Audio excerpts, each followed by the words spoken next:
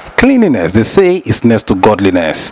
As part of improving environmental cleanliness across Sapele and its environs, the Honorable Member representing Sapele at the State House of Assembly, Honorable Chief Perkins Umukoro, the Chief Whip of Delta State House of Assembly, has inaugurated the Sheriff and Perkins Umukoro Foundation in the local government area. The Honorable Member, while performing the official inauguration, said Sapele was known as the most cleanest local government in the past, which has over the years deteriorated, and it decided to extend its foundation beyond social services to cleanliness to collaborate with the local government and state in sweeping off the roads to make it clean, and part of its electionary campaign promises to the people of its constituency.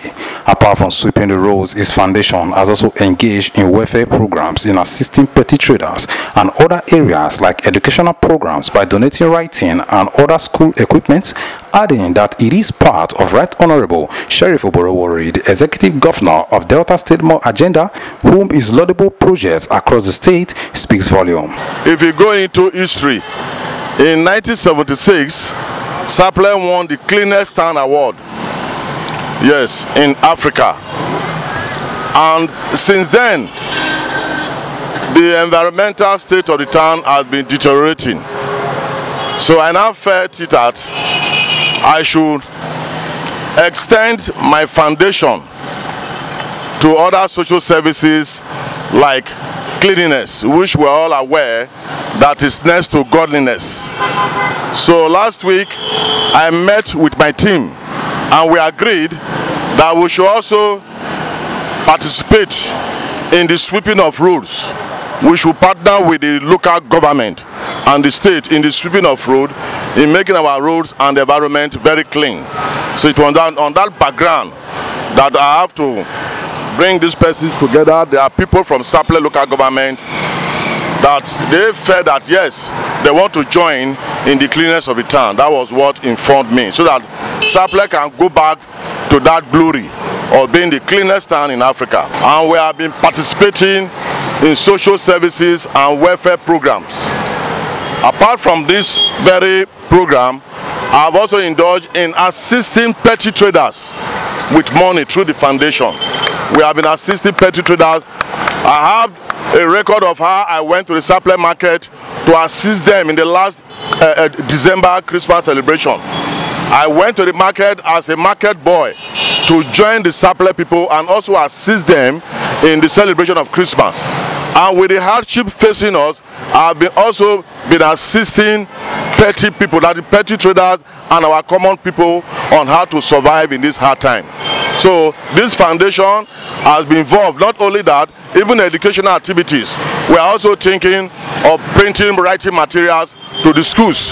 By the grace of God, by September, this same foundation will come en masse to assist the schools with writing materials. In this program, it's not necessarily sweeping the roads alone. We still want to embark on a proper information, dissemination of information, by telling these people not to indiscriminately dumping refuse along the road. We will move from compound to compound.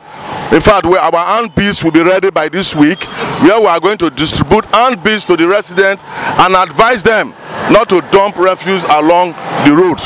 So these are areas, apart from the fact that we are going to be sweeping the roads, we will also engage on such dissemination of information, enlightening the public on proper disposal of refuse. Thank you. And we are going to work in collaboration with the best people in Sapele, those collecting refuse and disposing them. We are still going to work in collaboration with them for effective cleanliness of the town. The More Agenda talks seriously on the issue of cleanliness, and we are keying in to the state governor's program on the More Agenda in order to keep our environment very clean. Some residents of Sapele who spoke to Rero TV commended the lawmaker for his initiative, as the exercise will go a long way to give Sapele a new facelift.